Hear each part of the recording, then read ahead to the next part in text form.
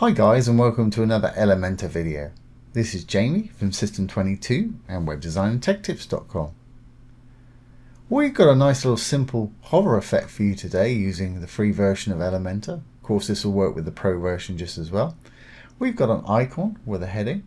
If we hover over it, some text appears. And it doesn't matter where we hover, that text is going to pop up. Really easy to do. We've got to do a little bit of coding for this today, but don't let that put you off. Any coding we do, I'll put below the video and you're welcome to use it. Okay, so let's get started. I've got the page open here. I've got a section with 3 columns in it. I'm going to go to the matrix. I'm going to go down and get an icon box. And the icon box is available with the free version as well as the pro version. Now left clicking, dragging. I'm going to drop it in where I want it right there. And as you can see, we've got a heading, we've got an icon, we've got a bit of content. I've got no real content to put in there. Obviously, you're going to put in what you want. And when you first start out, it's going to prompt you to put an icon in. You can upload your own image if you'd rather use that. Or you can just go to the icon library, either type in something in the search, or just go ahead and put in whatever icon works for you. Select it, hit insert, there we go, fantastic. Put in your heading here, obviously. And the text that we're actually going to have pop in is here. And like I say, I've got nothing real to put in there, so I'm going to leave it as it is. If you want to link your whole module to something, put your link in here.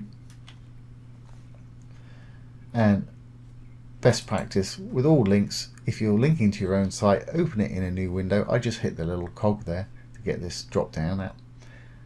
If you're linking to your own site, just leave it as it is, which is fine. You can position the icon. I'm happy with mine to be in the middle at the moment. And the title text, you can turn it from H3 to H2, H4, 5, etc., or H1 if it's right, your first title on the page. Okay. Pop over to style. I really don't want to change a whole lot here. We can change our icon cover. We can give it a different color on hover if you want to. So I'm going to make it sort of dark blue, similar to what I did next door there. I'm going to copy that hex code down there, Control C. Just click to close that. And I'll give my heading that same color. Just gone into content. We're still under the style tab there. And here's the color right here. Simply paste your hex code in there. If you go into typography, you can change the font family, the size, the weight, transform, style it, decorate it, however you want. Change the line height. I'm going to leave mine just as it is, but obviously you style yours how you wish. There's plenty of styling options there. The actual description text itself, I'm going to leave just as it is, which is fine for me. Okay, well, let's write our heading here. Obviously, if you want to make your icon bigger and what have you, do that up in the icon. So I've actually got the pro version installed, so I'm going to write the CSS in the custom CSS box right at the bottom here on the advanced tab. You won't be able to do this with the free version. For the free version, you need to go to your theme customizer, which is right here. If I go back, go down to your dashboard, go to appearance, and then customize. It'll bring you to this page right here. If you go down to the bottom with the free version and the pro version, you've both got this actually, you've got an additional CSS box. And this is where you'd want to write your CSS for the free version. Good idea to give it a title. So I'm going to say / */ Anything you write between the stars here will not be read as code.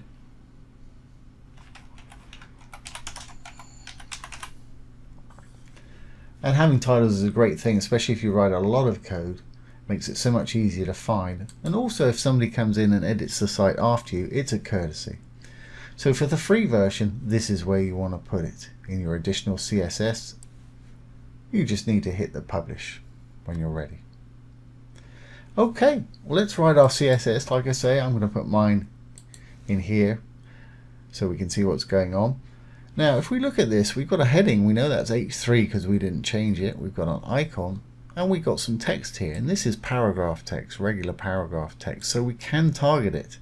But to do that we need to give our little icon box a CSS class or a name so that we can actually target it. So again, in the Advanced tab, just hit the Advanced drop down, CSS ID, CSS classes. We need to put ours in the class, call it something unique, and it's a good idea to make it something that you will recognize. So I'm going to say I for icon, B for box, HV for hover, ibhv. So we've given it a name now that we can actually target it with. Now if I go down to my custom CSS, let's write that in there. It's a class name. All class names need a period or dot in front of them. So dot ibhv. Now we don't want to target the whole thing, we just want to target the paragraph text down here. And the paragraph text is P. So we're targeting the ibhv P. Let's open and close some curly brackets. And inside we can tell it what we want it to do. Well, we don't want to see it, so let's go opacity 0. As you can see, it's disappeared. Now I'm going to copy this from the dot all the way to the closing curly bracket. I'm going to drop down and paste it in below. After the P, with no gap, I'm going to put a colon and then no gap again and the word hover.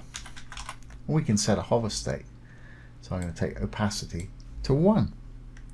Now opacity is see-throughness or transparency. 0 is completely invisible. 1 is completely visible. And you can increment up 0.1, 0.2, etc. to get the transparency level that you want. Now when I actually hover over it, it's going to pop back. Now that's kind of popping back instantly. So I'm going to slow it down a bit with a bit of transition duration. So in the regular state, not the hover state, I'm going to write transition. As you can see, it's prompted us down here, so I'm going to just click on that to autofill. And I'm going to make mine about 1.25 seconds, so 1.25 s. 1.25 seconds right there. That will slow it down a little bit more graceful there. There we go.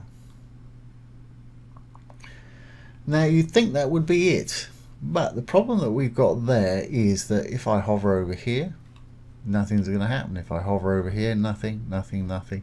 Nothing's going to actually happen till we hover over that paragraph text. Whereas what we want to be able to hover over anywhere and have that pop in. So we've got to do a bit of adjusting. So what I'm going to do is I'm going to scoot this down by about 250 pixels. So it's down here somewhere. Then I'm going to give it negative margin to pull it back up so it covers most of our block here. That way anywhere that we hover, because it'll have padding on the top, it'll affect it. So again, in the regular state, I'm going to say padding top. Let's say 250 pixels. I think that worked for me last time. Obviously if you've got more or less text, you'll have to experiment and change it to your own value. As you can see, this is way down here now, but of course we actually want it to be in a similar position, but we want to use this padding to trigger the animation. So I'm going to fool it by moving it back up with margin or negative margin. So I'm going to say margin top colon negative 250 pixels,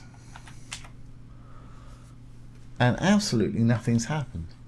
The reason that is, it's got a default margin in there that we've got to overwrite, so I have to use the important to force it up here. I don't like to use important, but sometimes you just have to. So right after the X, I'm going to put a gap, exclamation, important. As you can see, it's scooted back up there, and it's flagged it a little bit. It doesn't really like you to use that, but it does work, so we've got to use it in this case. So we should be pretty much done. Now when I hover anywhere over there, that text is going to appear. And of course, if you wanted to, you could put an image in the background or colour in the background if you wanted to make it more exciting. But that's kind of nice. If people are mousing around your site, it's going to get their attention. So let's save what we got and we'll have a little look. One more thing I want to do is just give it a little bit more space around. That's a little bit high up there. I think I'll just give it sort of 20 pixels all around. So let's, still in the Advanced tab, drop down to the Advanced again. Here's our padding. I'm going to leave that checked so it does all 4 sides at once. I'm just going to give it 20 all round. There we go. That should be in a similar position to our other one. Fantastic. Now any other icon box that you happen to build and want to use this effect on, you just build it as usual and just give it this class name of ibhv and it'll do exactly the same thing. Great thing about CSS. So let's update and have a look on the other end. And you can hit the little eyeball if you want to preview it. My page was open up there, but there we go. So there it is. There's our new one. I haven't styled this very interestingly, but I'm sure you get the idea. And that's a nice little effect to have on your website. And like I said, CSS code, I'll pop below the video. You're welcome to use it, manipulate it how you will. So I hope you've enjoyed this today and found it useful. If you have, please give it a thumbs up, ring the bell, comment, share, and subscribe to our YouTube channel. Once again, this has been Jamie with System22 and WebDesignAndTechTips.com. Thanks for watching. Have a great day.